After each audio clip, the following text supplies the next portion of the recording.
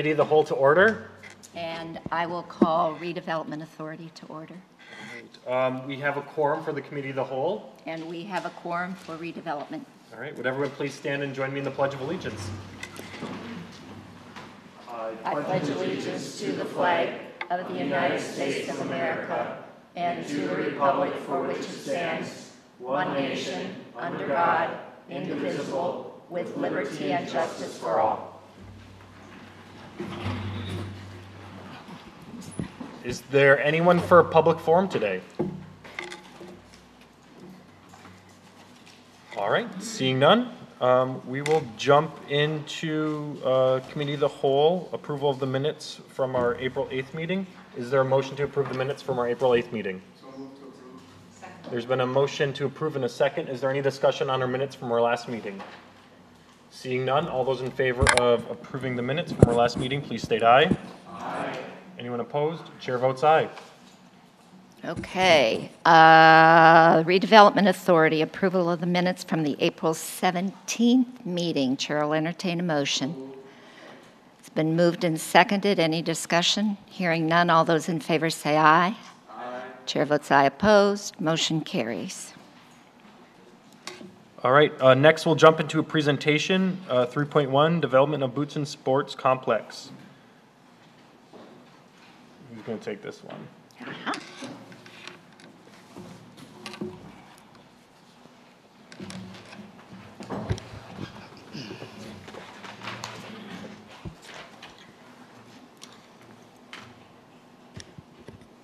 First, before we start, if anybody's having trouble hearing me, if I need to move my mic, or if you're not understanding what I'm saying, just flag me down and let me know that you can't hear or that you didn't understand what I had to say. I know sometimes these mics are a little tricky. With regard to how I'd like to present our ideas and our concept and our development to you is I'd like an opportunity first to show you what it's all about. What does it look like? What do the plans look like? What does the design look like?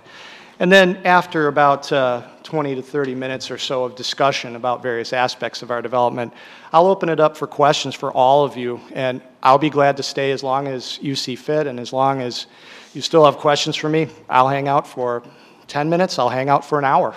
So please, by all means, I'm sure after hearing what we have to say, there's going to be a lot of questions, so we're hoping you'll ask. You're probably wondering, who are these guys? Why are they here tonight? Some of you probably do have an idea. My name is Joe Velkner. I'm Vice President and General Counsel for the Boots and Sports Complex, LLC, as well as Lakeshore United FC. Seated tonight in the gallery are members of the Boots and Sports Complex Board of Directors. That includes Tony Cloco, Jim Vieser, Chris Lacey, and Mike Thill. They're here to lend support, answer questions if necessary. So on some subjects, I might defer to them with regard to specifics. But at the outset, I just want to say on behalf of Boots and Sports Complex and Lakeshore United, thank you for the opportunity to present. We want to describe for you what we believe is a truly extraordinary project for our community and an extraordinary development and opportunity for all of us. We can start the first slide, please.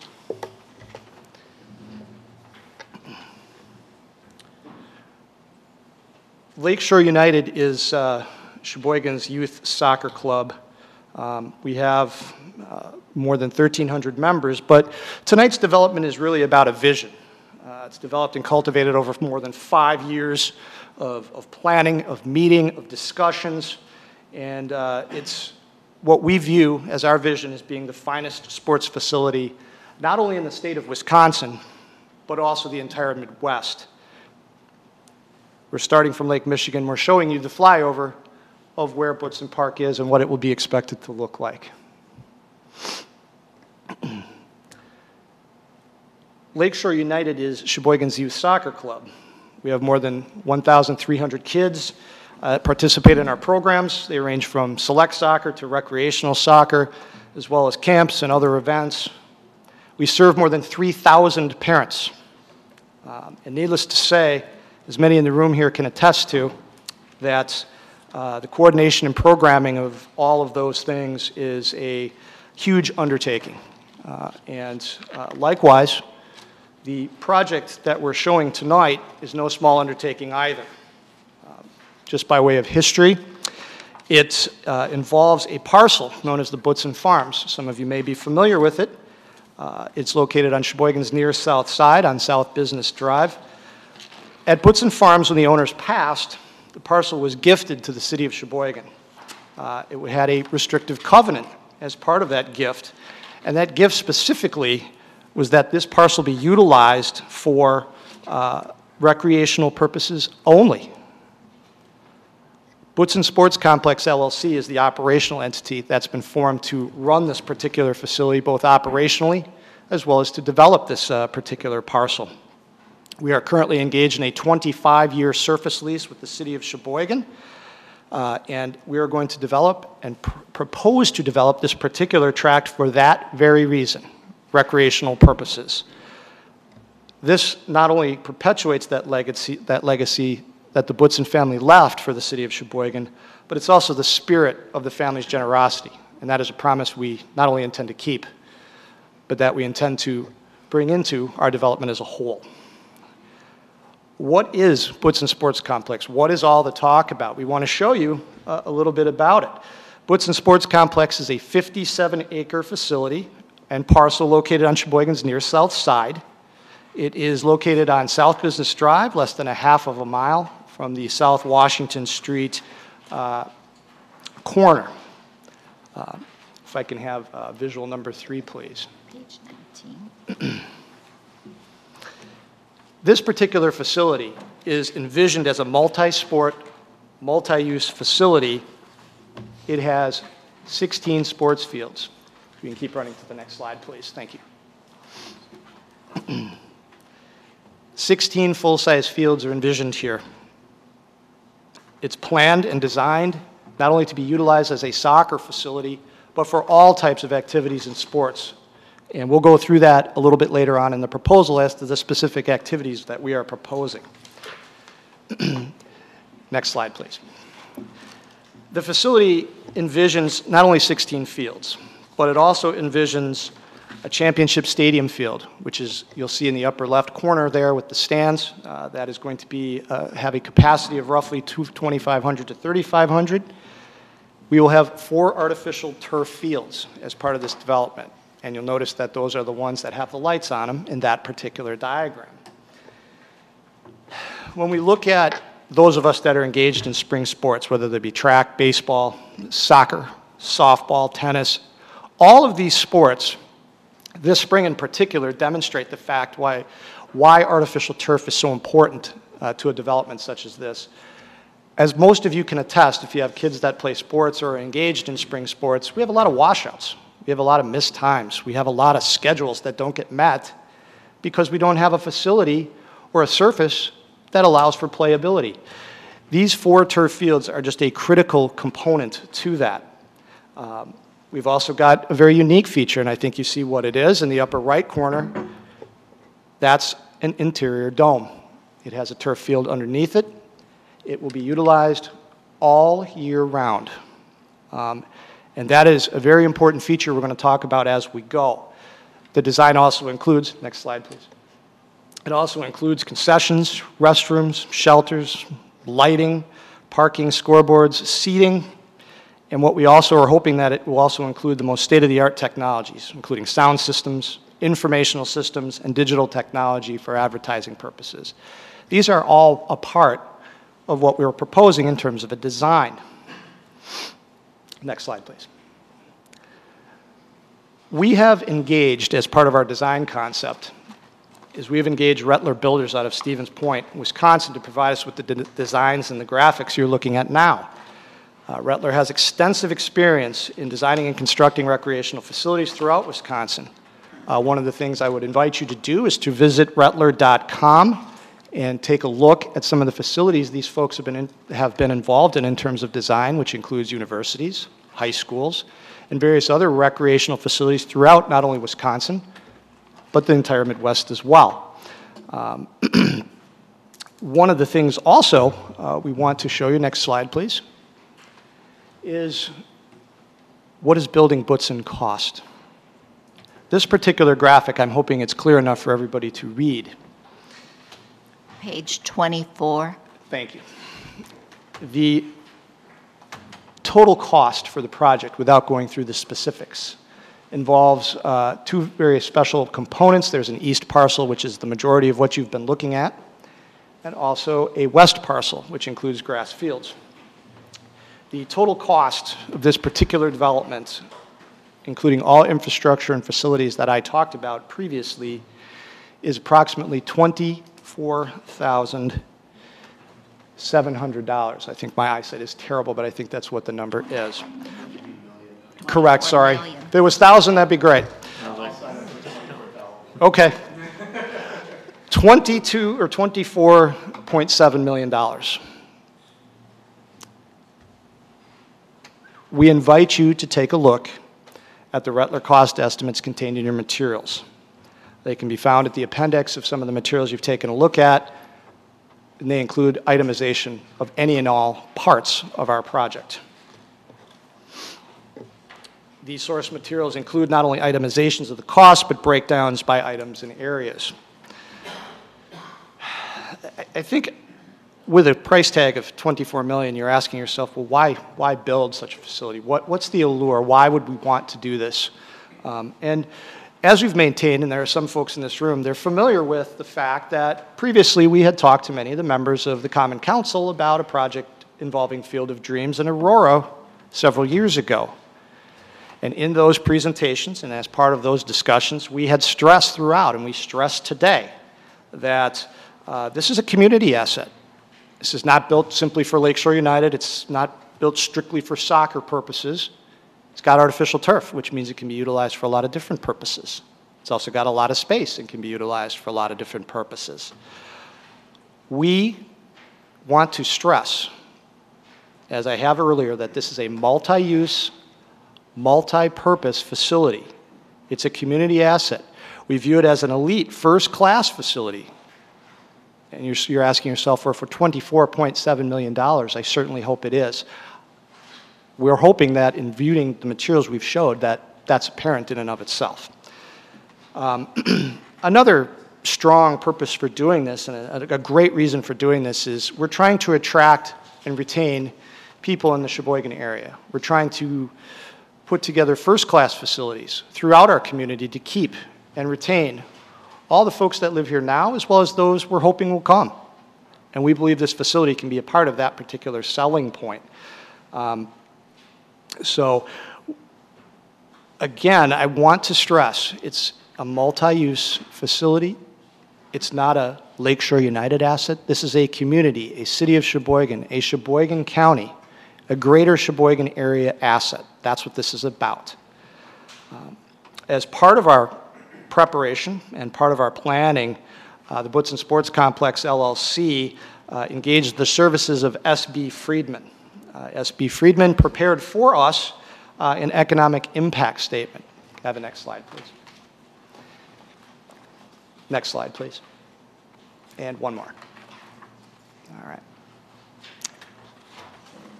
The reasons that we've gone through hiring vendors such as S.B. Friedman is to demonstrate and to establish the economic impacts to both the city of Sheboygan and the greater Sheboygan area. Next slide, please.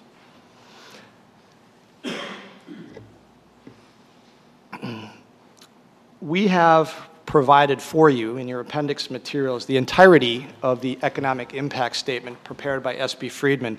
We believe, of course, for tonight's purposes, we're not going to go through the entire report, but there are certain highlights that we're going to talk about in just a moment. Needless to say, when we take a look at some of the numbers on this particular slide, the conclusions and the data and the economic impacts to our area are simply astounding. If we take a look at page 34 of your informational packet, we take a look at the total tourism impact. I want to point you to the 2017 table involving spending here in Sheboygan County. Sheboygan's currently ranked 16th in terms of direct visitor spending. That's a number of about $232 million. This really begs the question, how can we improve that particular figure? How can we get more visitors to Sheboygan? How can we get more visitors to spend more money in our community? We believe this facility meets that need. It provides an outlet for visitors and for people to say, Sheboygan is a destination. It is a place where it's not just about soccer. It adds to our overall package of amenities that we offer to our visitors. And the complex boosts tourism, and what I want to do is take a look at some of the figures on this particular slide. When we look at it on balance, the numbers, and you'll find these in your EIS, the intention at the facility would be to run 80 to 85 events annually. That is a lot of programming, but we believe that this facility not only can accommodate that particular type of events and density of events, but let me give you an example of how this facility changes the game a bit. This last weekend, we had our Kicking at Lakeside tournament. Kicking at Lakeside is Lakeshore United's annual select tournament. And currently we run that particular tournament out of Horace Mann Middle School and various other sites throughout Sheboygan. When you take a look at that particular tournament, there were nearly 200 select teams in our community, bringing nearly 6,000 or 7,000 visitors to Sheboygan. It included hotel stays. It included these people utilizing our hotels, our restaurants, our small business owners, our retailers. These are critical economic impacts for all of us, not just the 4 industries I've referenced. When we take a look at that impact, and we look at this facility, we would project the ability to run repeated tournaments, events, and various other types of events over the course of a year that would generate similar numbers. Imagine for a moment 5 or 6 tournaments of the size of the Kicking at Lakeshore run at this particular facility. This has increased capacity to host those tournaments as well as the numbers themselves, not just once a year, maybe not just twice a year, 5, 6, 7 tournaments drawing these kinds of numbers and these kinds of visitors. Those are big numbers, everyone. Let's take a look at the next figure right below that. It says 227,000. 227,000 represents the number of visitors annually that would come to Sheboygan as a result of this facility having been constructed. If we take a look at that again on balance, that is a lot of opportunities. That's 227,000 opportunities to spend another dollar, to visit another restaurant, to visit another store, to visit another hotel for an overnight stay. Those are great opportunities, everyone. As part of our EIS as well, you'll see the next number, which is 23,500. 23,500 represents the number of overnight room stays that would be generated by this facility annually. That's a large number of overnight stays.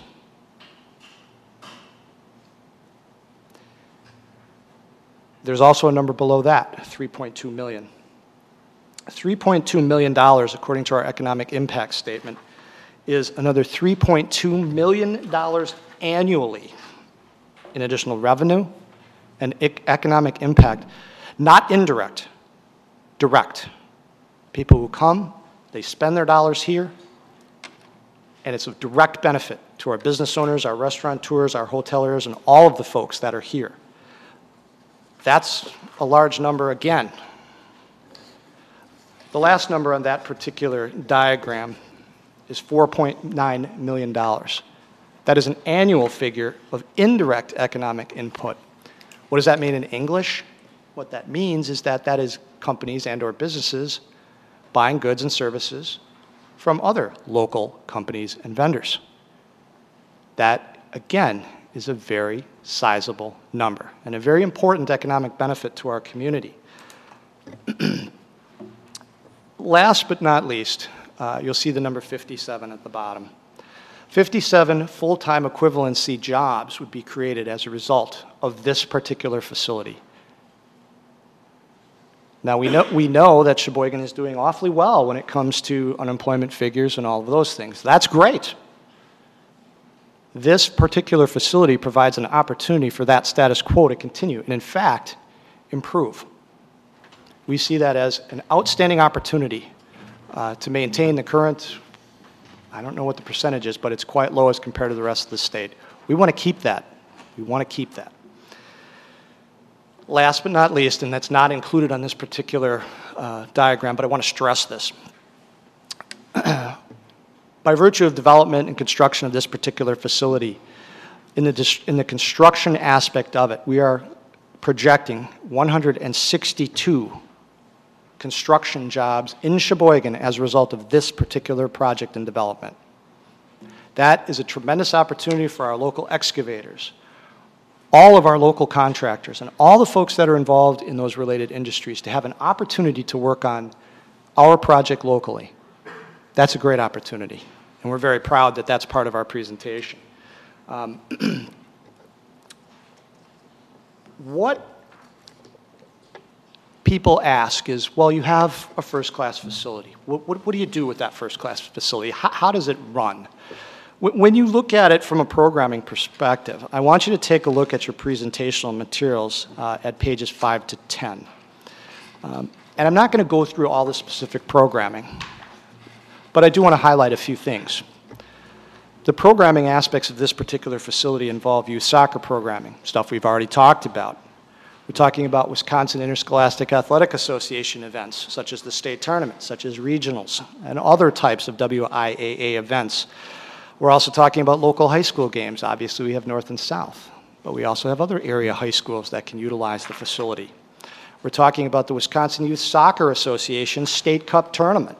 This is a huge draw in the state of Wisconsin. It involves kids and programs from all age levels, and we think we can bring it here. In fact, we are supremely confident with this particular facility. We would expect to have those competitions here. That brings in even more economic impact. What we've also got, there's some other things that we're leaving out. We've got soccer camps, we've got adult soccer leagues, colleges at universities, sports camps, exhibitions, domestic professional soccer teams. We're talking about other sports, as I mentioned, multi-sports. We're talking about lacrosse, we're talking about rugby, football, ultimate frisbee, sports camps, emerging sports. I want to talk about something that we initially, and there's the dome. From approximately November to about, let's say March, who knows, maybe even longer, there's a gap. What do we do during those months? How does the facility operate during those months? What does it offer? That dome presents a unique opportunity to keep the facility running during winter months. It'll have artificial turf. It will have heating elements and will be able to be used for multi-use facilities. There are only 3 domes in the state of Wisconsin that are presently running. Marquette University. Marquette University certainly doesn't make that available to the general public in large part. We have our dome that we're proposing. And then there's one at UW Oshkosh. We believe that this dome will be a tremendous driver of wintertime activity, something unique to largely outdoor facilities such as this. This is a great opportunity. We've got golf academies, we've got indoor soccer, baseball training, health boot camps. The dome allows for all of these things, something that is part of the programming and part of the overall financial package and operational package, which we'll get into in a bit. We're also talking about things like corporate events, holiday events. If we think outside the box, there's any number of possibilities here for this particular dome. So we think that's another feature of this particular development that is unique and would make Sheboygan, again, a destination for these types of things. Now, are we thinking really about operationally? How does this place run? As we all know, we can all put together the greatest laid plans of mice and men, but if we don't run it right and we don't operationally do the things that are necessary, it's a great facility that isn't run right. To that end,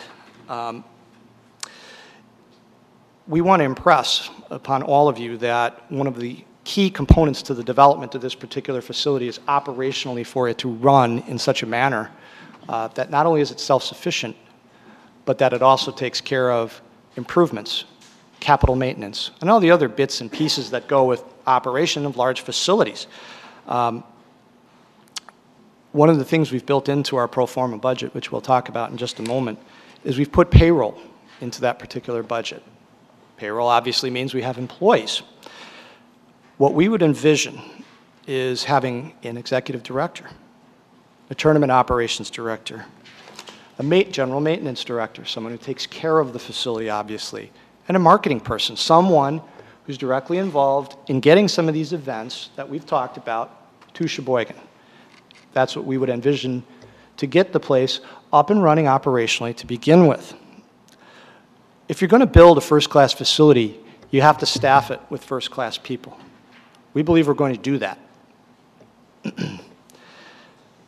Now, what I would like for you to take a look at, next slide, please.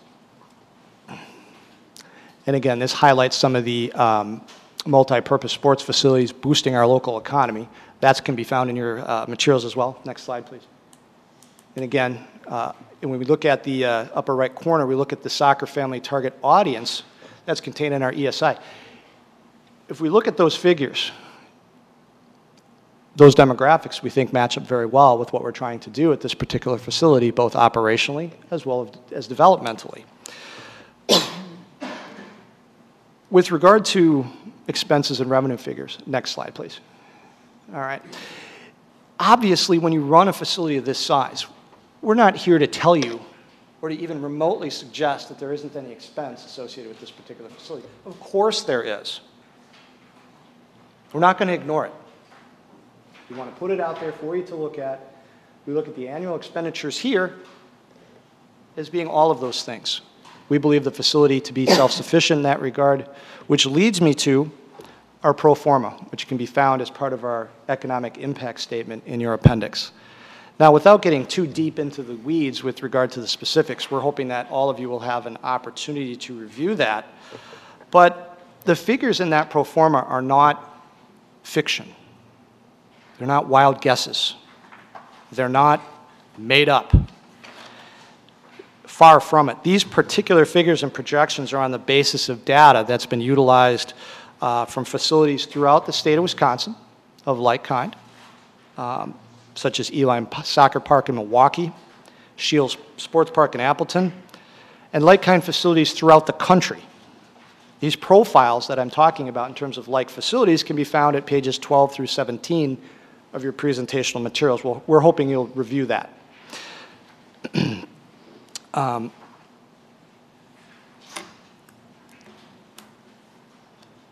As I referenced, we project the annual spending to provide enough operational revenue to not only pay our expenses, but to provide improvements and to pay debt service for the construction of this facility. And I pause because I think some of you have now heard the words debt service. What is debt service all about? One of the things we're here to talk about is obviously with the price tag you've all seen, there's going to be a need for some serious fundraising. As part of that, we want to impress upon you that we've thought about this very carefully. We have had very high-level discussions with various folks about how this might be structured. And how is the facility going to be financed? Next slide, please. And the next one. And one more.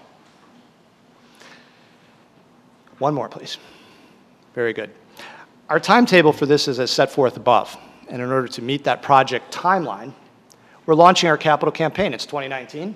I think we're right on schedule there. We're hoping to initiate our final design in the summer of 2019 with a finalization of our financing for this particular development in 2020. We're hoping for springtime, and we think we've got a very good jump on that. We're hoping to start construction in the spring of 2020 with a grand opening and operations to begin in fall of 2021. Next slide, please. And the next one. One more, please. Okay, very good. The concept of financing the Bootson Sports Complex will be found at pages 43 and 44 of your presentational materials, and I'm going to refer you to that. It's a three-pronged approach, three facets. The first of which is municipal bonding. We're going to talk about that in some detail in just a moment. We're looking to finance approximately $15 million in a revenue bond. We will talk about the specifics of how that will be done very shortly. The other second facet is the capital campaign. That is obviously that's not enough. Who do we approach? We're looking at corporate, local business donors, not only locally but statewide and even nationally in some settings. We're looking at that to be approximately $5 to $7 million. The last part we want to impress upon this is that even throughout this entire process, we haven't forgotten that we need to work with local sustaining partnerships, our local business owners, our local small business owners, brick and mortar things that all fundraising, from the bake sale to the broad fries to the sale of bricks to all of the things that are a part of putting together a community asset like this. Grassroots financing, and I'll call it that, is extremely important. Everybody in the community feels like I'm a part of this. This is something I helped build, that I'm a part of. We think that's an important component of what we're trying to do in this development, is that our local business owners have a stake in the game, that this is something they help construct. So we have hired a Milwaukee-based marketing firm to help us with some of those steps. Small Step Solutions, LLC, is going to be assisting us in targeting particular types of packages, sustaining partnerships, naming rights, logo placement, concessions, all of those things. The list is very exhaustive and something that we are going to be working with them to do. But this leads me to the point that I want to talk about in some detail, and that's talking plainly about the reasons we're here tonight. Of course, our first priority is to show you what is this all about? What does it look like? What are they planning to build?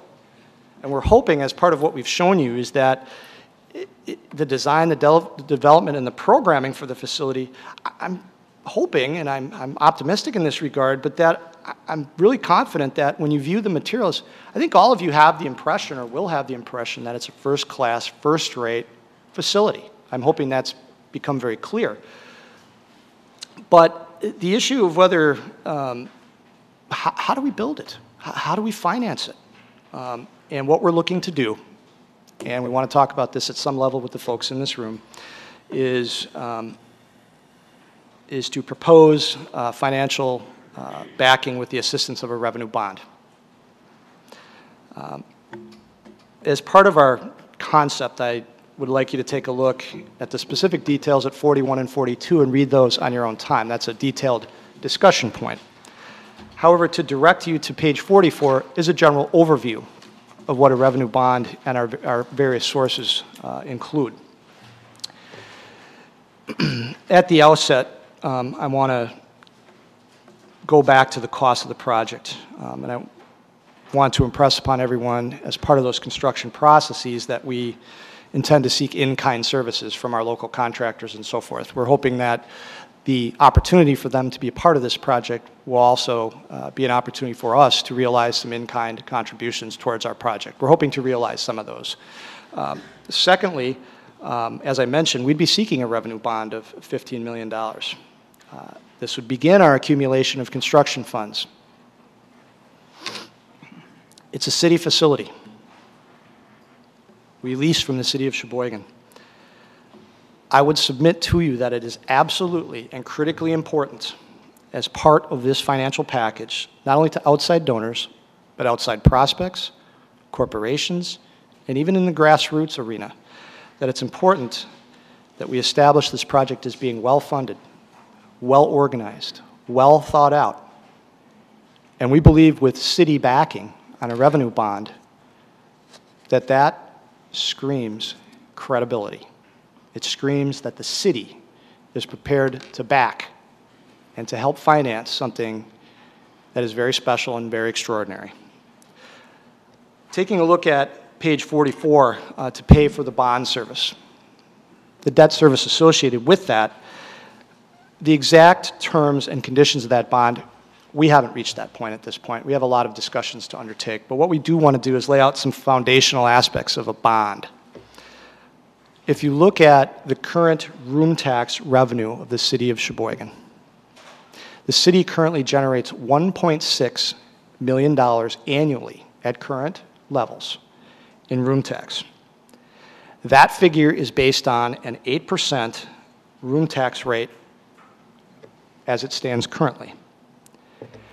For the past 15 years, room tax allocations of $800,000 have been provided to the Blue Harbor Convention Center. As some of you in this room may know, that allocation or debt has recently been retired.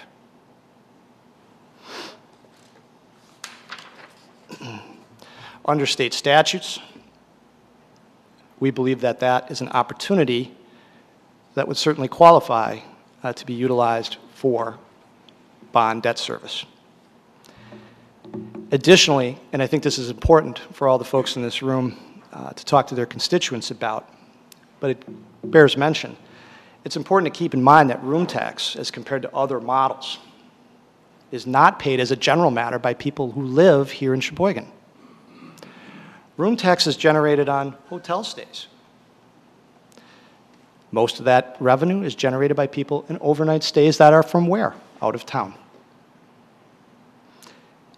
There's not a direct significant impact to the taxpayers of Wisconsin, or I should say of Sheboygan.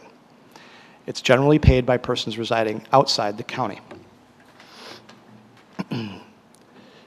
When we look at the opportunity here, and as I pointed out, we have some real opportunities for economic impacts. We are proposing for consideration that we have a 2% increase in the room tax rate to bring the total to 10%.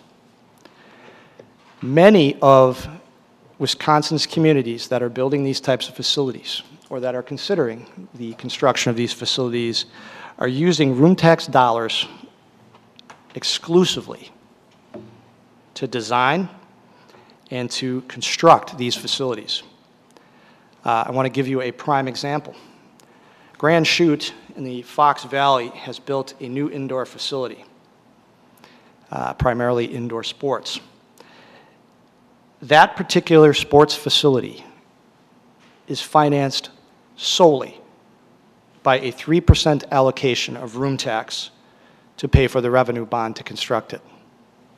The Grand Chute indoor facility is a $30 million facility paid directly and solely by room tax. Now, we're not proposing that the development of our particular development simply be funded solely, like Grand Chute, with room tax. We would like an opportunity. Our structure includes the following. Obviously, the 2% room increase that I referenced.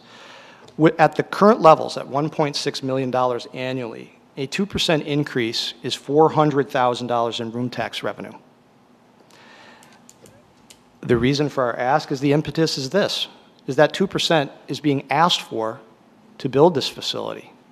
Therefore, the room tax increase generated by this 2% can be directly paid for debt service on this particular project.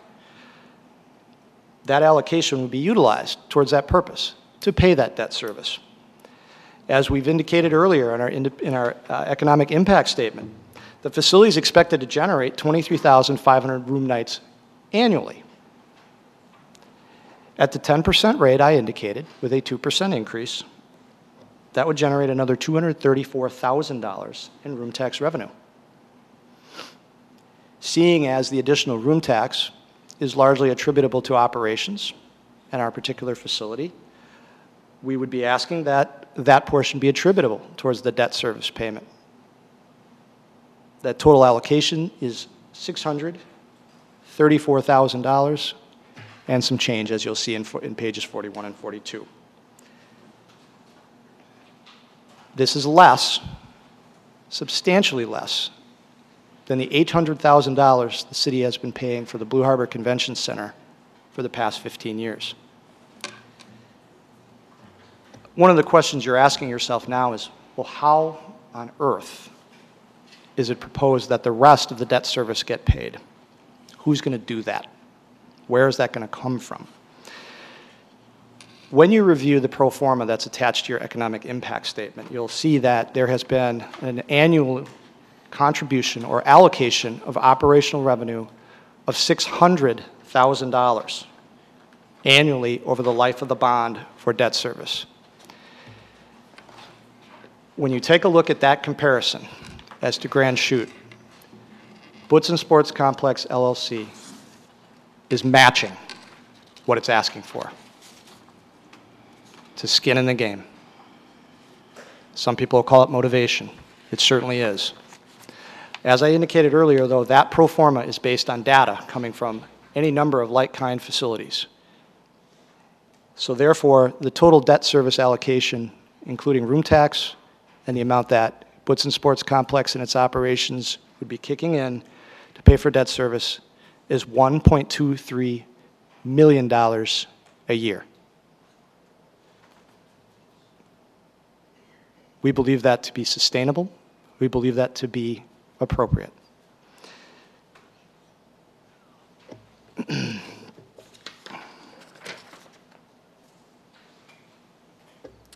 Maybe one of the questions you're asking yourself is, well, what might happen if when we start out this facility and it's not running at full capacity? We would propose to address that issue in two distinct forms, the first of which being we would seek to negotiate with the bond issuance paying interest only on the bond for the first 2 years until the facility is fully operational. Obviously, interest only is a substantially smaller figure than the total debt service.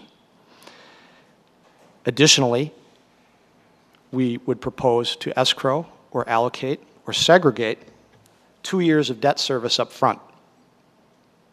In the event that there are shortfalls, we would be able to utilize that fund to pay any shortfalls. As part of the bond structure, those particular proceeds would be pledged. And we would talk to bond counsel about that particular issue directly in terms of negotiations. So when you consider our proposal and what we're asking for, and I understand, everybody, that $1.23 million annually is a lot of money.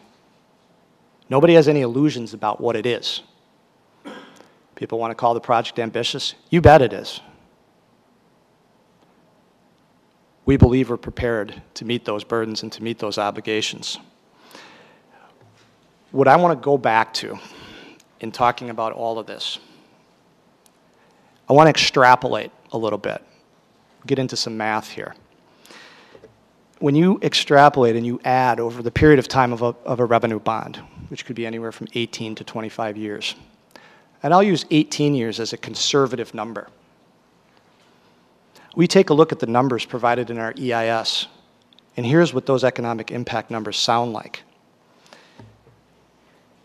Over 18 years from bond issuance, $58 million in hospitality, restaurateur, and other retail revenue to the city of Sheboygan and its surrounding communities. $88 million in indirect economic output, companies buying things from other companies. That's over an 18-year period from bond issuance. 423,000 room nights.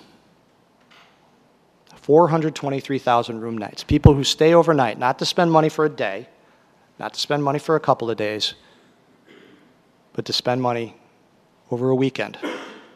423,000 opportunities to do that over the 18-year period of the bond.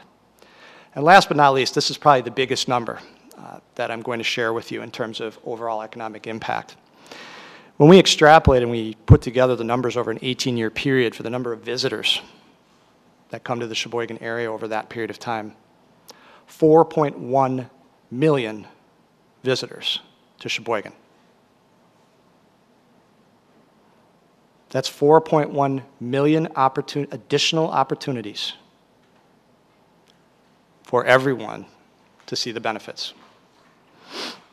So, I'm expecting a lot of questions tonight.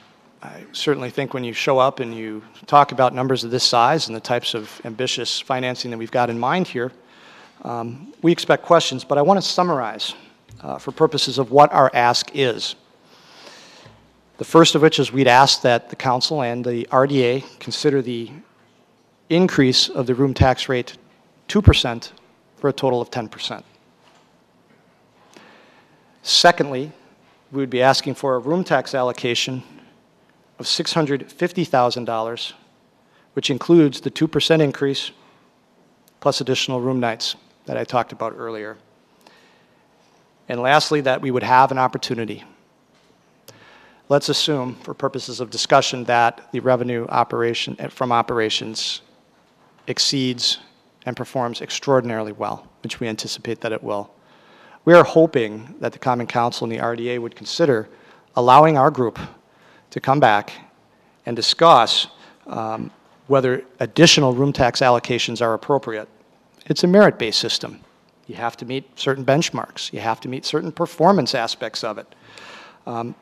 But at the very least, we'd have an opportunity to talk about allocations increased from what we're asking for tonight. And what I want to stress, and I'll wrap up, I've gone a little longer than I expected to, but the guys in this room, sitting in the back, have spent a lot of time, along with all of our supporters, our parents, and everybody that we serve at Lakeshore United, and it's been a very, very long period of time. We believe that this is a once-in-a-generational opportunity. An opportunity to build something absolutely extraordinary. It's the culmination of years and years of planning, of meetings, of careful consideration, and all the things we talked about tonight. And I'll submit to you that once it's built, it's going to be the finest facility in the state of Wisconsin and the finest facility in the Midwest. We all know that Sheboygan's a destination. We all know we have all the amenities and things that appeal to a broad group of people. We see this as just another opportunity to underscore the fact that this community is a destination. Always has been. This helps establish that, underscores, makes it better. It's value added. And I'm hoping that when you consider all of the things we've talked about, and I know we're throwing a lot of details at you, but I think when you take a look at this project and you see the passion of the people who have been involved in this process over a long period of time, we're hoping you'll look at this in much the same way. We're hoping that there is that passion, that want to build this facility. And I'll wrap up with that and just say, on behalf of myself, the gentleman in the gallery from Woodson Sports Complex, our Lakeshore United FC board members, and everybody, including myself, including our parents, our coaches, our supporters, all of our friends, and all of us in the community, we want to thank you, all of you, for the opportunity to show what we think is a very special opportunity to you. So thank you very much. If there's any questions, I'll be glad to take whatever questions you may have. All right. Thanks, Joe. I appreciate it. Thank you. All right. So we'll move into 4.1, debt financing related to the development of Woodson Sports Complex, items for discussion and possible action. So this is a joint committee, so we're going to take turns with who's speaking. So, Bert, you want to say anything? Here, you've got it, John. All right, we'll kick it off with Jim. Thank you, Mr. Chairman. When I read this over yesterday, I noticed that there was about 900 and some hotel or rooms available in Sheboygan County, and of course this is going to be a very pleasant problem for the lodging facilities. My question is, in any of your studies, are there enough rooms to support not only this, but everything else that's going on during the summer. I mean, every weekend there's something in the, whether it be Elkhart Lake, stuff in Sheboygan, the Greek picnic, Bratwurst Day, all of the stuff that's going on, is that a concern? Is it a concern? Certainly. But it's an excellent question, by the way. And one of the concerns is we know we have a lot of things that go on.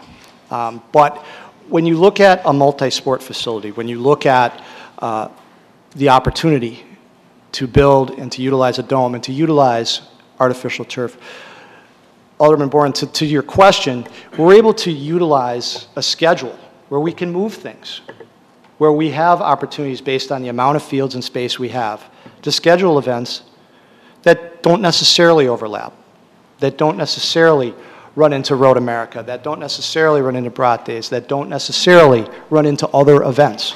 We've got that flexibility, and we will have a full-time staff that will be able to address exactly those concerns, is how do we maximize the operational opportunities here.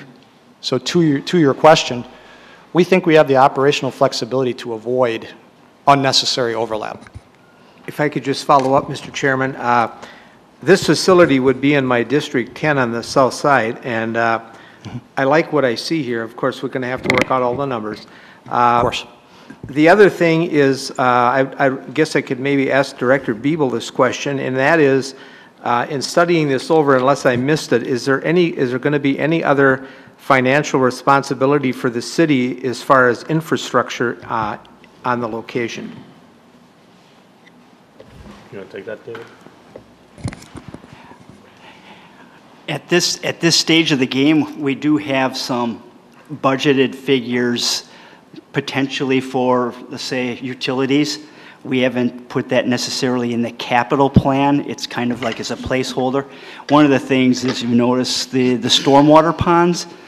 They'll be necessary for the development, but there's an opportunity for us to leverage that and make them more regional, especially the one to what it would be to the south of the site, which is immediately right of the dome. That would serve also some of our industrial park.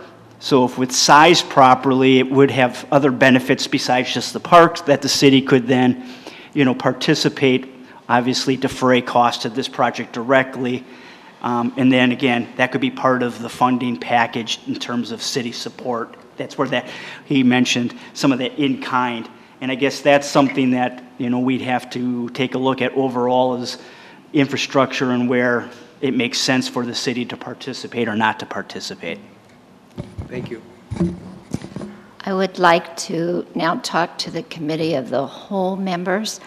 I had the opportunity to sit for about an hour and a half with the gentlemen, Chris and Joe, and Daryl and bond counsel on the phone.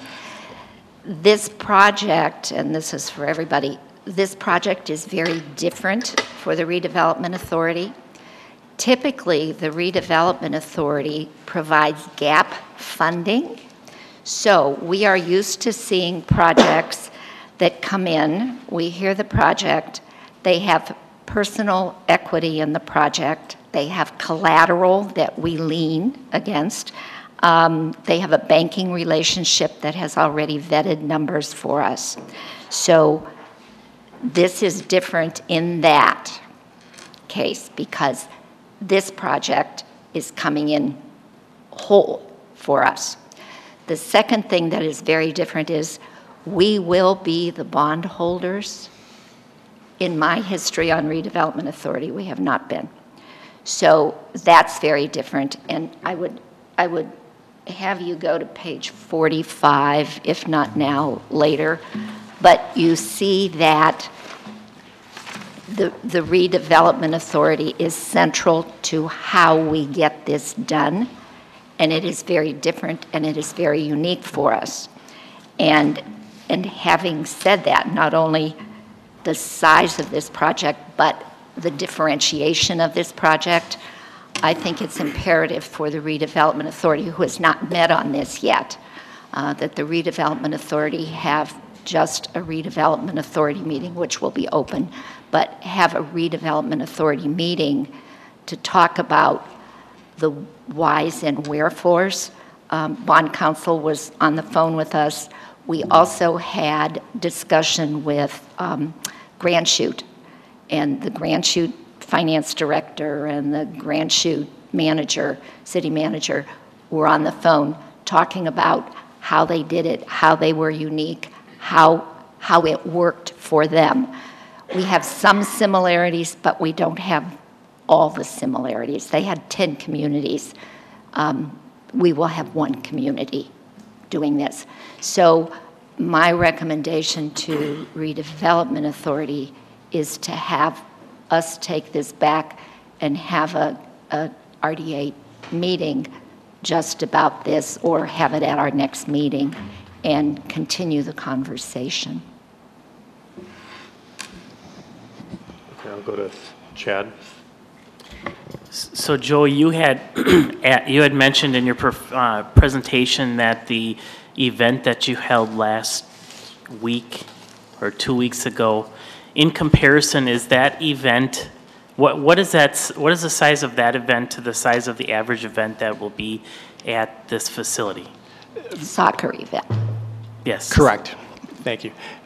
Chad, good question. And when you look at it, the tournament we ran a couple of weekends ago ran at Horace Mann as well as 3 other facilities. There's a reason for that, is that based on the school district materials and opportunities at Horace Mann, we had to run other sites. We believe this to be a self-contained type situation where the entire tournament is run at one particular facility.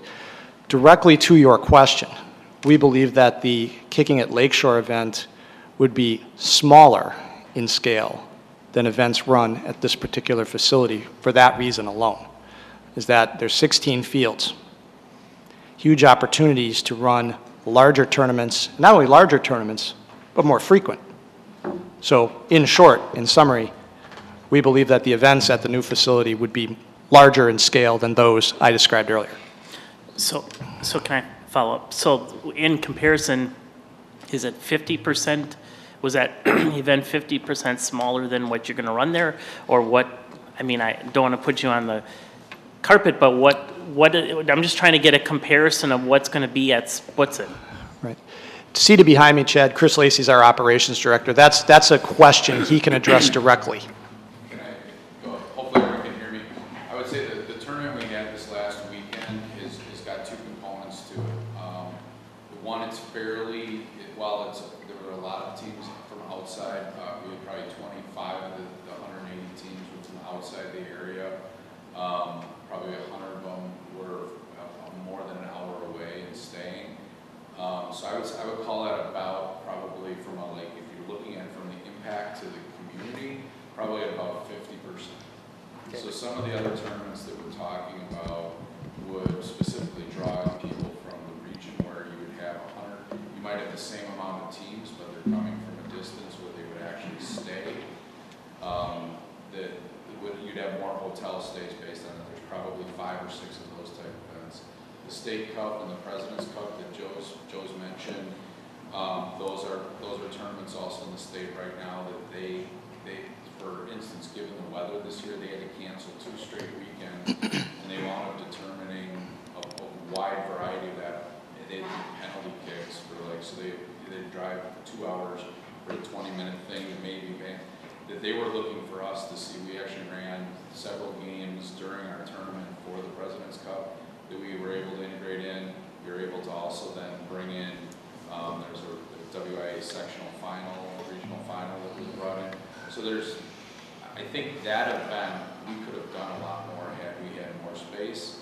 And some of the events, like I said, probably about 6 to 8 of those types of events will be from, there might be only 10% of the teams even from Wisconsin that are looking for this type of facility with the 4 turf fields plus the 5th one under the dome, that you could bring in people, especially other times of the year. So that March time frame, that April time frame, and nobody's able to play that November, October time frame. With a facility, even with just those 5 fields, you could probably replicate what we had this weekend. So as a follow-up question, have you contacted the hotels to determine what the room night stays were as it related to that? We had talked to various hoteliers about capacity, and one in particular was up to capacity for the entire weekend. And we would expect, given the types of events Chris described, for that to continue in large part.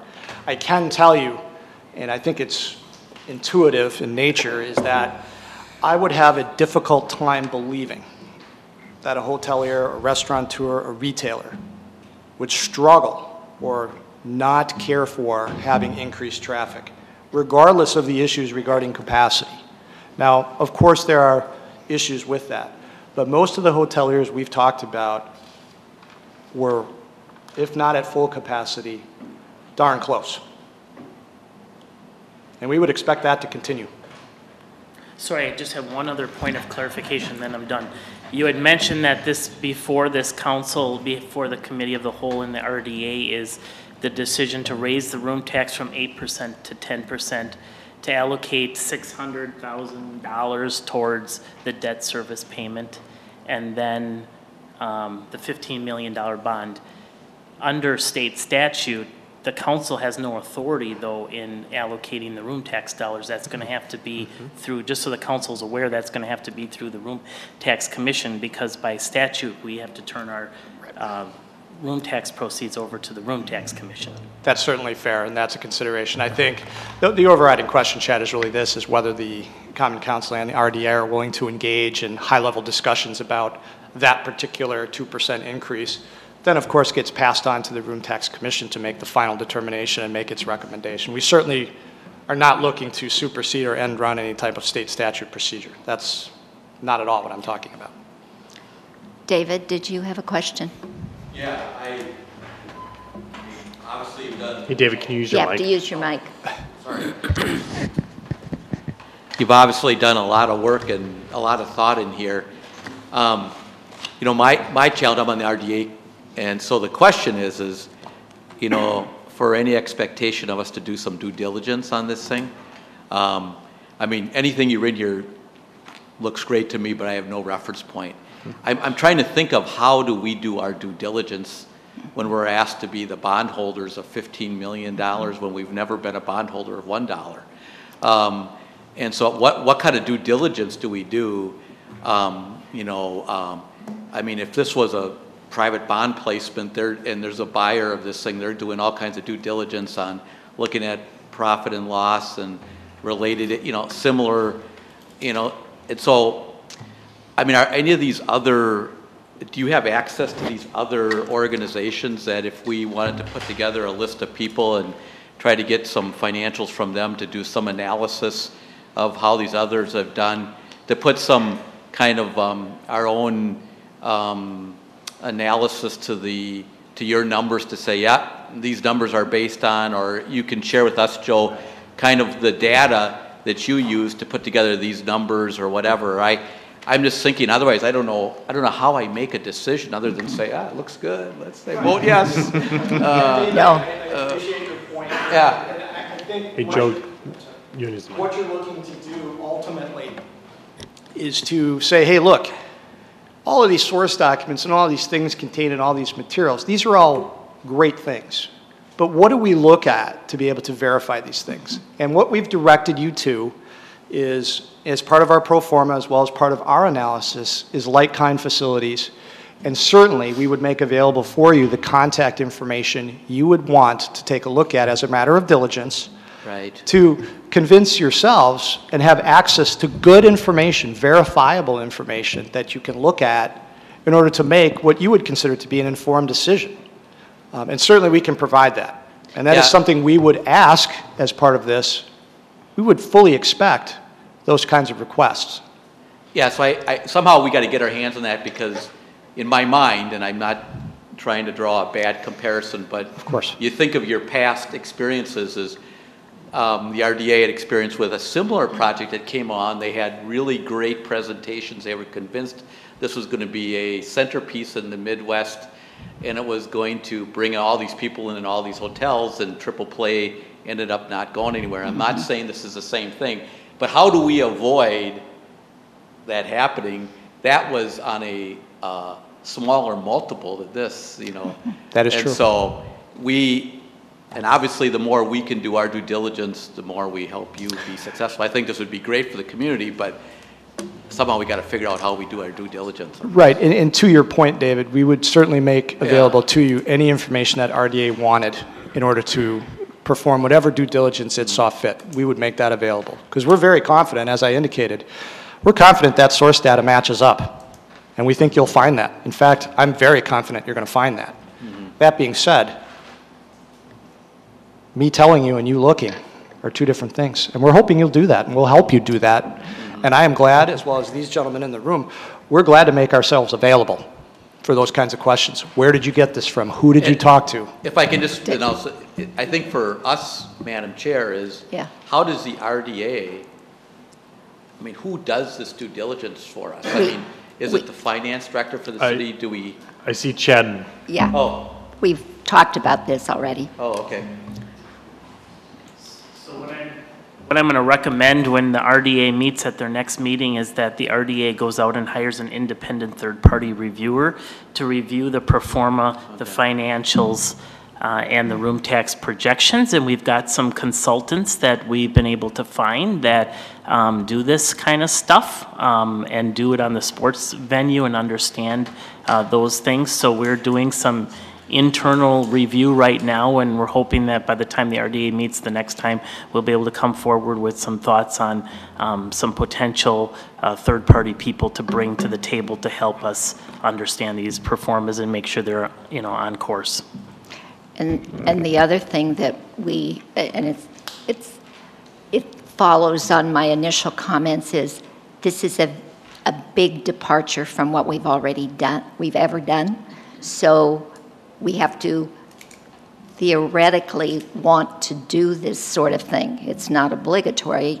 We have to want to do it, and then we can look at detail and do that at the same time. But RDA hasn't had the opportunity to do that yet, but we'll make sure we do. Okay, I got a speakers list going because I see some hands going up. So we got Marcus, Matt, Mary Lynn, and then Todd. So Marcus, do you want to go? Thank you very much. I would just like to first make a statement. This seems like a really good idea, but I'm going to ask some pretty hard questions. Fair enough. So, what was the assumption for average occupancy Memorial Day to Labor Day when you were trying to figure out the room nights? What I will defer to on this is the EIS statement addresses those specific data plans specifically. And instead of getting too far in the weeds on those issues, we'd ask that you have an opportunity to obviously digest that and take a look at it. Those assumptions are based on data from InPlan, which is the type of program they utilize. InPlan is a program that's utilized by a lot of municipalities to assist it in determining what economic benefits are out there, including room nights and other things. So that's a part of that analysis. So a follow-up to that, the 22,000 room nights that we're expecting, is that countywide or specifically in the city? That is, I think for purposes of our EIS, that is a Sheboygan tourist district particular figure. It can include surrounding communities. It can. And are you reaching out to those other communities to assist with your payments as well? We are. Thank you. Did you have a question, man? Just a quick question is, room tax rates in other areas, how does the 10% compare to what other municipalities have? Matt, with regard to the 10% rate, you're going to see 10% in a lot of communities of similar size as well as larger municipalities that are utilizing 10% as their base rate or as their capped rate. That is a common theme in today's building of sports complex. It's utilized in the Appleton Grand Chute project I referenced, and there are specific allocations being made out of that 10% figure for sports complexes and sporting facilities. Thank you. One other question. We've talked a lot about the tournaments. One of the big revenue items in the P&L is hosted events. Yes. Can you speak to what some of those are versus the tournaments? I just you know, Curious. I think this is best left for our operations person who has a better handle on the numbers than I certainly do in that regard. Chris? There's typically, there'll be events that, like what you see right now, are a club hosted event. There's actually companies that go around and promote specific SPD. There's different companies that actually lead tournaments that go through and look to rent facilities to host events. Currently, Woodside is utilized for that in Boston, and a little bit of that goes on at E-Line. But typically, what they'll come in and they'll tell you what they need. The facility will provide the services. They'll promote the event. They bring in the teams, and again, it's very specific to what they're trying to have a series around the country so that they can bring in either coaches, college coaches, or different things. Thank you. Mary Lynn? Thanks. And Chad, I appreciate your explanation on the room tax because that is a more complex entity than it used to be in terms of just because we raise the room tax from 8 to 10% doesn't mean we have total control over how that gets used. And we have taxpayers and business people who may not necessarily want that increase directed solely to one entity. Maybe, maybe not. I mean, that's a bridge to cross. You know, when the city, and I've lived here for a while, when the city does things that are beyond its mission and finances things that are businesses or whether it's a marina or a conference center, things have not gone well for us. The city is engaged in providing basic services to our constituents. Certainly having an amenable community where people want to come and so forth is part of that. But I'm thinking, first of all, it's a huge project. And although I'm sure you will have many experts involved, it's, as Chair Flicky-Paneski has said, it's nothing we've ever done before. And so I would be interested in a more scalable model, starting out small and seeing how that might go. I would probably need some sort of arrangement where the city is held harmless. Some mechanism by which our taxpayers, unlike the marina or unlike Blue Harbor, where they've had to pay in because we made business decisions that may not have been so, well, we did things that cities normally don't do. I think we would need to have some, there's no collateral exactly, but I think we would need to think through. But my suggestion in terms of how we think about creative financing is a county-wide sales tax. This is how stadiums have been built in our state before. A small one, 0.25%, would raise a fair amount of money. The half percent county sales tax now raises about $10 million a year. And if there were a specific stadium, 0.25%, eighth of a percent, however it would be, then that interest on the part of our citizens and our residents would be shared throughout the county. The city would be held harmless. You folks, in an obviously extremely well thought through, well researched, and pretty well documented proposal, will be able to, to move forward. So those are just some random thoughts I have before I got to leave at 7:15, so I'm going to run out the door. But I just to say, I so appreciate the, for volunteer soccer hooligans here, you guys have done a professional, first-rate job of putting a proposal together. It's just I don't see the city and the proposal necessarily having a point where they meet, at least at this point. So thanks. Thank you. Okay, so next we have Todd, then Marcus, then Dean. So Todd. Thank you, Chair and Madam Chair. I think you guys have done a great job putting this together. It's obviously well thought out. Obviously some great, renditions in that. And I think that the overall spirit of this project is very positive. And I'm glad to hear that it's not this is going to sound like an advertisement. It's not just soccer. It's other things. But part of the many questions that I have, and we don't have a lot of time tonight to go through all of them with everybody, but is, obviously this is something that we as a council, whether it's the city council or the RDA, we really do have to take a step back. It's not something that we're familiar with doing. It's very new to us, and we need to walk before we run. As one of the elders, we've done what I consider a lot of aggressive decisions and spending and changes within the last 3-4 years, and the economy has been very beneficial for us. I'm very concerned about the 15 million.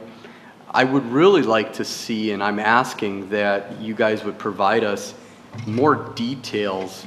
To me, right now, we're at that 5,000 foot level. We're looking like you did that aerial in the very beginning. I really feel like I'm in that plane right now, or sitting on the droid or whatever, and just kind of looking down. When you talk about the number of stays at the hotels, I would like to see a schedule of and better understand all of these soccer tournaments, or just the tournaments in general, how that actually looks in the months that you're looking at. Because several times during your presentation you referenced the dome, and I think the dome is extra, and that's extra opportunity to expand your seasons. That's correct. But there's only so many times you can use the dome for tournaments, and I need to be educated, or we need to be educated on when are the tournaments, when are the games and things, the opportunities available throughout the year. Because, correct me if I'm wrong, but you're going to steal from Peter to pay Paul. Some of these tournaments are presently being taken care of by other communities, and you're hoping that they're going to come to Sheboygan's great diamond in the rough, which is this. Assuming that we have that opportunity, but how does that all play in? And then how does it play into the existing, as it was brought up earlier by our council, how does that play in and feather into what we already have established, whether it's Elkhart Lake or golf tournaments or just other facilities and functions going on presently? And we have a 5 to 10 year history that we can go back on and look, and I would like to see that, because I also look at the 894 rooms, hotel rooms, and that's a broad stroke of the brush, but there's also a lot of them that people don't like to stay at because they're not the greatest. So when we look at this 800 plus, is that enough? And does it fit within the time span that you're talking about? And then I guess I would like some better understanding of how the money comes in for you guys. Do the tournaments, does everybody that plays, if North High wants to have a game there, who pays for that? You're referencing that it's a city involved community. North High's not going to want to pay, South High's not going to want to pay. Is Plymouth going to have to pay? How do you generate your revenues? Right, and to your inquiries, we'll call them, with regard to getting additional information, we had roughly about an hour or so, hour and a half to present. Yes. A very complex concept. Yes. I have no illusions, and nor does anybody in this room have any illusions that we were going to have an ultimate decision about some of these things. When people come in and ask for significant sums of money, we expect a certain amount of diligence. And to that point, we're hoping that you'll have an opportunity to wade into that pro forma that's been talked about in sufficient detail. Because as I mentioned, we're very confident that those numbers are not only accurate, but they're spot on as compared to some like-kind facilities. We think it's going to work.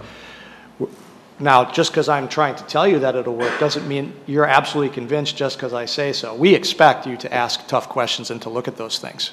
And we will provide everybody in the room with any information that they request. And if we don't have it prepared already, we will get it for you. We will prepare it for you. We will provide it. And let me ask another question, if I may. The information, we've got two groups here. We have the council, we have RDA. RDA, we need to meet, we have to put our questions together. But how do you want those questions to be focused back to you. I personally don't think that having 10 alders call you at 10 o'clock at night and ask questions are going to be a good thing. But I guess I'm just asking that right now. Who should RDA and the council be reaching through? Well, Joe, excuse me, for a point of information, Alderman Wolf is the representative to the Redevelopment Authority, so he sits on both of these bodies. Of course. And thank you, Roberta. To that point, I think it makes a lot of sense if we're able to run questions your way, and you may sift through those, and you may, go through those in sufficient detail to get those to me.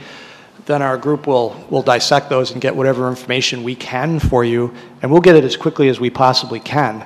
And I'll also put this out there. If there is a need of either RDA or the Common Council, I will make myself available, as will members of Woodson Sports Complex, to wade and to help you through those things, to give you background information, to help provide whatever information we can. I will personally make myself available for that.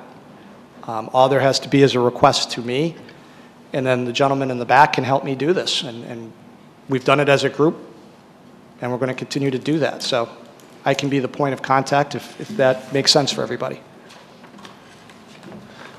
I guess just as a comment to Joe's mention of fully expecting that there will be questions and more than happy to answer those. I think in order to better manage the process, we will assign a city staffer to collect the information. That way we don't lose something, and that way too, as we receive the information back, we can make sure that everyone equally receives the information. Good idea. So if you don't mind, Joe, we'll collect the Not at all. the questions from RDA, committee of the whole members, and we'll forward them on. That makes a lot of sense. Thanks. Okay. Next, Marcus. Thank you very much, Mr. Chair. I have some questions about how many parking spots are going to be on this plot. That's a good question, but I believe that number to be upwards, it is in your presentational material. I believe that number to be upwards of 600, 700. 600 permanent, and then there'll be space. Right. Right. What will be the max? Right now, I think that it's set up that it could hold 1,600 cars. Right. With overflow parking in other areas, yeah. Thank you for that. And could you explain how membership would work as far as a revenue source, and how memberships is the very first line in the P&L? Right. I'll let Mr. Lacey, our operations director, address that question. Typically, in concepts like this, it would be similar to like a YMCA, or it's a facilities membership for people who use it for if they're in the leagues or certain things like a camp. You probably wouldn't charge something for, but for anyone that's participating in a league or ongoing activities there, that would be part of their fee. If you look at like Elan Soccer Complex, theirs is $135 a person is participating. And that can be a 5-game league or most people, but that encourages them to use multiple programs as well, just kind of make it worthwhile. Thank you very much. My third question on the P&L would be in regards to what you mean by holdovers for hotel rooms. I'm not familiar with that term, and I have a BA in hospitality. I'll again defer. Chris. And that may be a non-technical term, but it's when you set up a lot of these events, it's a state of play. So you're directed to the hotels that you go to. Jim's going to a tournament in Kansas this coming week, and he's been told where he will stay. And as part of that trade-off, there's a lot that comes back from built into their fees for the tournament. Thank you. That answers my question. Very well. Thank you. All right, next on the list is Dean. Thank you, Mr. Chair. I guess my question that I have is, do you have a plan B if this doesn't go this way? I mean, is there any kind of thoughts of a phasing in of this, possibly doing a portion of it? And then, I know that this is all, but this is a lot of money, and if this doesn't come to fruition, do you have other ideas and other plans to go with this? We certainly do. We certainly do. We have multiple contingency types of situations. The project is a scalable one. It can also be done in phases. It can be done in any number of different ways. I will qualify that statement by suggesting, though, when you build a facility at full capacity immediately, you realize the economic benefits in an accelerated way, meaning that if we phase things in, the economic performance is not necessarily the same as you would expect at a facility at full capacity. So obviously, the preference is to build the entire facility as quickly as possible. But to answer your question, it is scalable, it is workable, there are contingencies. Barb? Thank you. On page 44, you have the listing of 15 million plus 5 million plus 2.5 million, which my computer brain says that's 22.5 million. Right. So we're a little bit short there. Is there a reason for that, or Yes. Are you building that in somewhere else?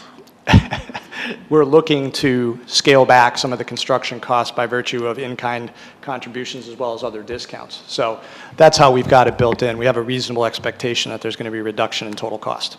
That one was already built in there into the 2.5 was the in-kind. Are you hoping that you can We're bring hoping that we're up going to a get down to that 22.5 million level.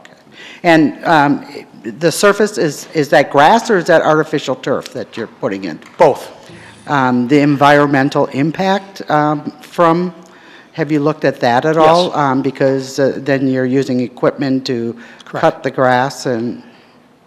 Turf fields is environmentally responsible in the context of how they're maintained and installed, as is a grass field. And I have one more. Of course. The parking spaces, have you looked at maybe charging for the parking rather than Yes. the increased tax room rate? Because everywhere I go, I pay for parking. Right. So, you know, if you put a couple bucks per car on 600 to 700 spaces, you can make some nice chunk change there. And I certainly appreciate that. That is a part of revenue, however. That is not an issue with regard to debt service payment. That goes into the $600,000 we talked about as our own contribution towards that. Parking is something we've always charged for. We intend to continue doing that. But that particular revenue goes to revenue for operations, which will be utilized for debt service. Thank you. Thank you. All right, Marcus again. Last This is three, why we I have promise. committee of the whole. You can ask more questions, right? Yeah. So you mentioned 4.1 million visitors to Sheboygan County. Correct. Are they duplicated or unduplicated? We anticipate those as being largely unduplicated. Fantastic.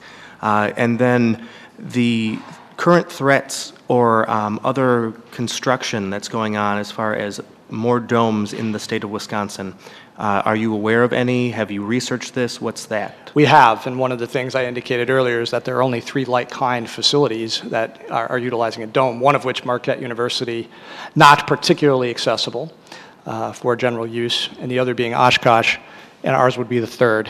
There are some similar type of dome facilities, but there's no current construction for domes that we are aware of. Thank you. My last question would be, do you have any prospects or a short list for the executive director, and would they be local or coming from outside of this area? We have discussed that possibility. I would say largely, without giving away the store, obviously, is that we have had discussions with both local as well as others from outside our community. We would hope to fill an executive position with someone locally. Could you describe the ideal candidate? The ideal candidate for an executive director position is someone who can manage 3 components. We have marketing, we have persons who work in tournament directorships, as well as field maintenance. That executive director is going to be someone who is going to be responsible for the management of those 3 things to make sure that synergy is there. And my idea of an ideal candidate is someone who has outstanding organizational skills, because it's a lot to manage, as I mentioned earlier in my presentation. The second is that it has to be a person who can work with a wide variety of different folks, because there are going to be people in maintenance, there are going to be people doing tournaments, there are going to be different aspects.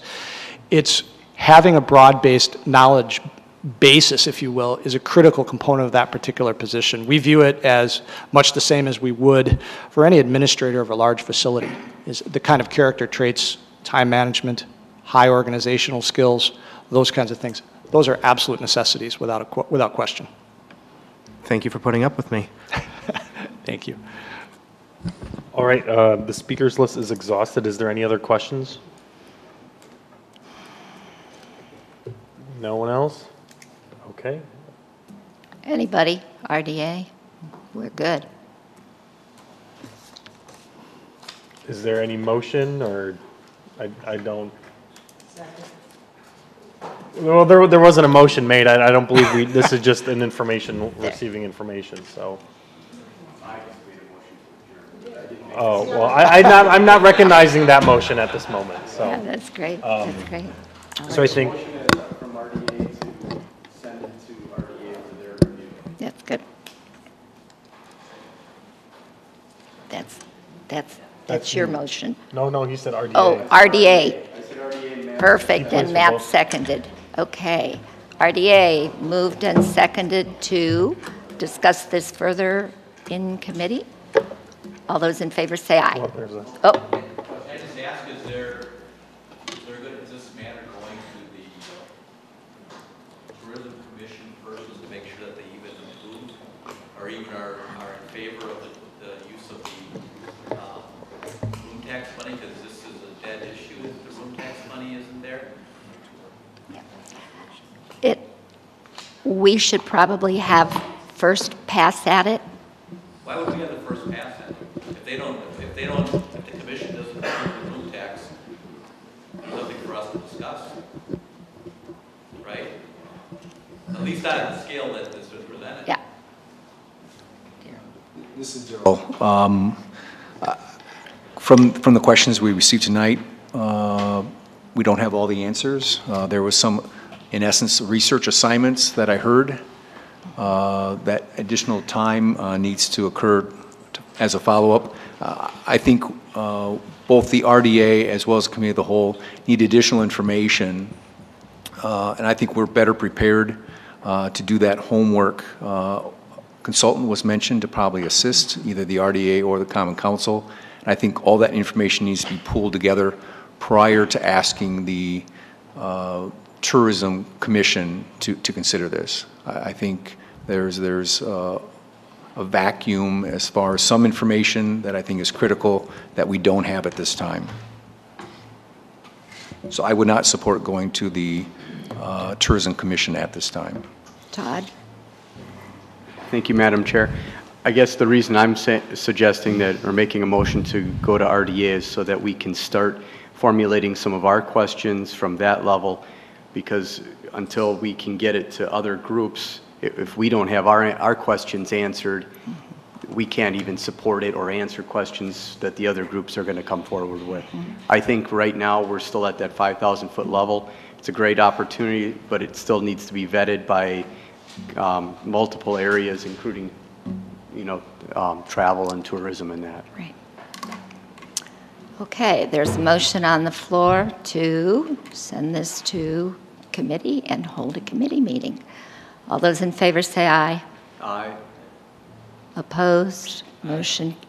Chair votes aye. Motion carries. Thank you, gentlemen. Okay, now Committee of the Whole. I guess we just received the information, so there is no such motion that needs to be made. Is there a motion to adjourn for the Committee of the Whole? Motion to adjourn. There's been a motion and second. All those in favor of adjourning the Committee of the Whole, please state aye. Aye. Anyone opposed? Chair votes aye. The Committee of the Whole is adjourned.